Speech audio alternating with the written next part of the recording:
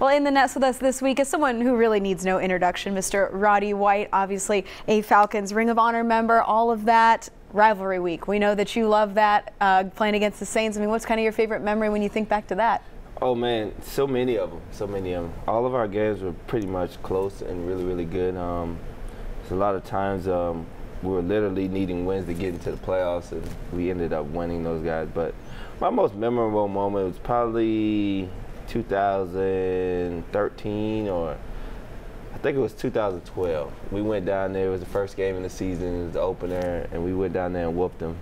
And it just started our season off right. We went like 13-3 that year. So, and ended up playing in the NFC Championship game. So that was a good year for us. But we started off really, really well by going down there and shutting everybody up in New Orleans. So that was fun.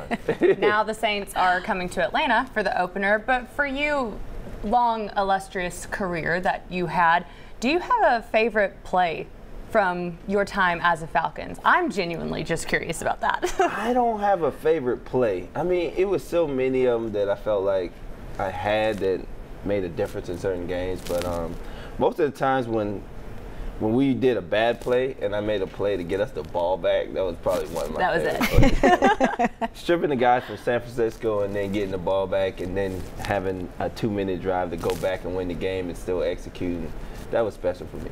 I'm curious what your thoughts are on this team and maybe who you're most excited to see once kickoff happens on Sunday. I mean, I'm just most excited to see where we are as far as we came, you know, from the offseason acquisitions. I want to see AJ. I mean, he's one of our best cover guys, and he's all pro. I think he's going to be special this year. You know, Kyle is going to be Kyle.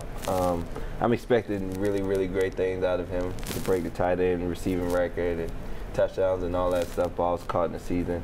I think he can have that type of year. You know, I challenge him to get 1,600 yards. You know, but I mean, it's just a small feat. I think he's that special of a guy. You know, and as far as Marcus is, man, I think he's coming in. He's going to do well for our team, just from a leadership standpoint, getting the young guys, you know, going. And then we just got to get Drake healthy and give him an opportunity to get out there, you know, get his feet wet and just continue to grow each and every game, each and every week, and just, you know, watch him. I think the O-line is going to be much better. They're healthy this year. And, you know, it's a great start when you got 5 guys that you can take out there that's going to start the season that's going to be really healthy. I'm glad that you actually brought up Drake London, because there was a picture that I believe was circling around the time of training camp, and it was you and Drake kind of standing side by side. Yes, and it was, everybody was talking on Twitter. It's like, is Drake that big? Like, what are we doing here? Like, Roddy's Roddy. He is that big. I mean, he's a big kid, man. I mean, I love him, man. You know, he's gonna have an opportunity to be great, you know, in this league. He reminds me so much of Mike Evans and the things that he can do on the field and what I've watched from him on a tape standpoint.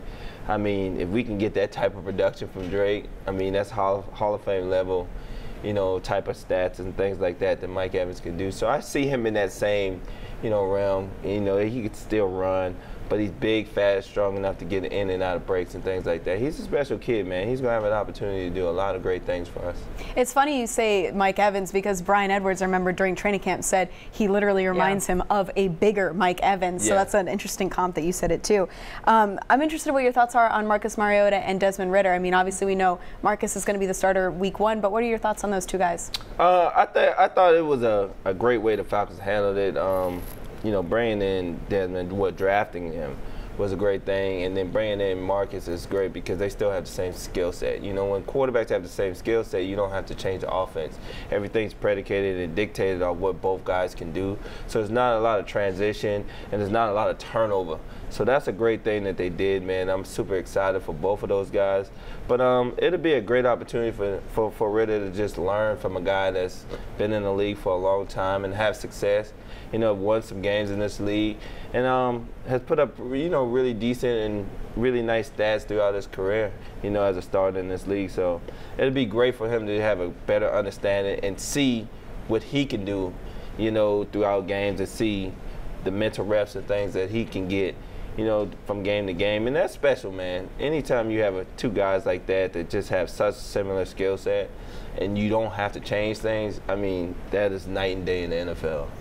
There are a lot of outside expectations about what this Falcons team is in 2022. There are a lot of guys on one-year deals, a lot of things in transition. When you look at this Falcons team, what kind of expectations do you have for them in 2022? I just want us to come each and every Sunday and play as hard as we possibly can. And the young guys just learn. I mean, we have a really young team. We're going to have some growing pains, you know, and Art's going to do his thing. I mean, he's done well. I mean, with the team last year, I didn't think we would win 7 games, but I don't think many people did. Yeah. So, you know, I'm not doubting anything he could do at this point. So, you know, it's going to be young guys. Grady and them going to have to play well. You know, he's going to have to do his thing like he does every year and just impact the guys around him, bring them along. You know, help those guys be pros a lot earlier than expected. And then just kind of just ride the wave through Mariota. I mean, he made a lot of great plays in the preseason and things like that, getting away from people and using his feet and stuff like that and throwing the ball to those guys down the field. So we had to have opportunity to make all scripted plays off the strip. And then, you know, just get some turnovers. You know, that's the biggest thing on defense. We can get some turnovers and just get the ball back for the offense, run the ball well, which I think we'll be able to do because we're healthy on the O-line. We can have a lot of success. That being said, where do you think things are in year 2 with Smith and Fontenot at the helm? I think they're doing a good job, man. I think they're doing a good job to this point as far as rebuilding, bringing in guys that fit what they want to do, and just exploring, you know, little nuances and little new things that they're going to be implementing into the playbook this year from Art's point of view. But, you know, as far as Terry, I mean, Terry's doing a heck of a job, you know, drafting guys, getting them able to play. And that's where it all starts, man.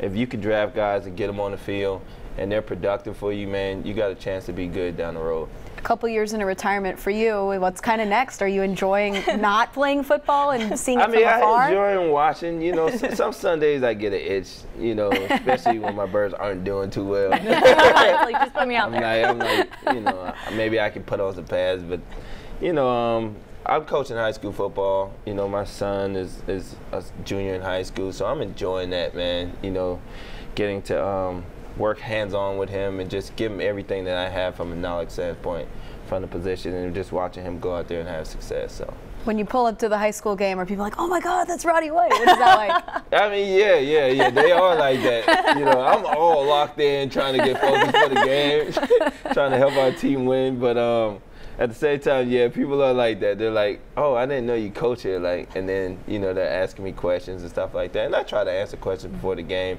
or whatever the case may be. But once the kickoff starts, I'm all in. There's only so many selfies you can take before you're like, all right, let's relax, everyone.